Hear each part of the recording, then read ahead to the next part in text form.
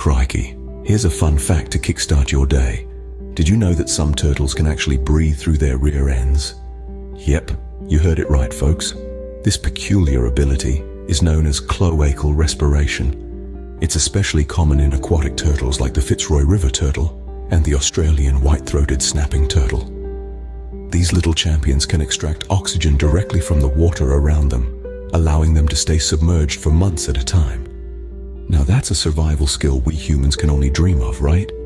Imagine being able to hold your breath that long during a swimming competition. Remember, the world is full of amazing creatures with unique abilities. Stay curious and keep exploring. Until next time, stay wild.